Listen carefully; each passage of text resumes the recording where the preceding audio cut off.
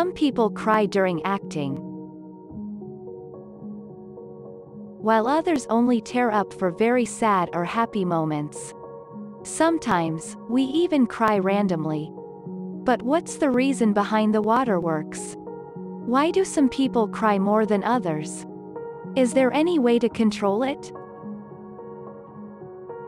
Why we cry? We cry 3 different types of tears. Each has its own job and flows from your tear ducts for a different reason. Basal tears. These tears coat your eyes all day. Blinking helps spread them evenly over the surface of your eyes. They can improve your vision, hydrate your eyes, and sharpen your focus. They protect your eyes and keep out debris. Your tears also transport oxygen and nutrients to the surface of your eyes. Irritant tears.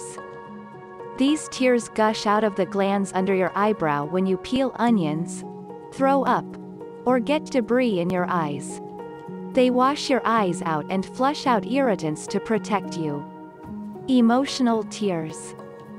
These arise from strong emotions. Empathy, compassion, physical pain, attachment pain, and moral and sentimental emotions can trigger these tears.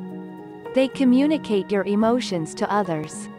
Emotional tears make you feel more vulnerable, which could improve your relationships.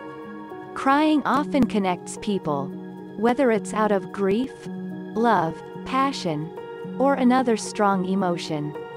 Crying may cause others to be empathetic and compassionate toward you, softening anger or unpleasant emotion that caused the tears to flow in the first place.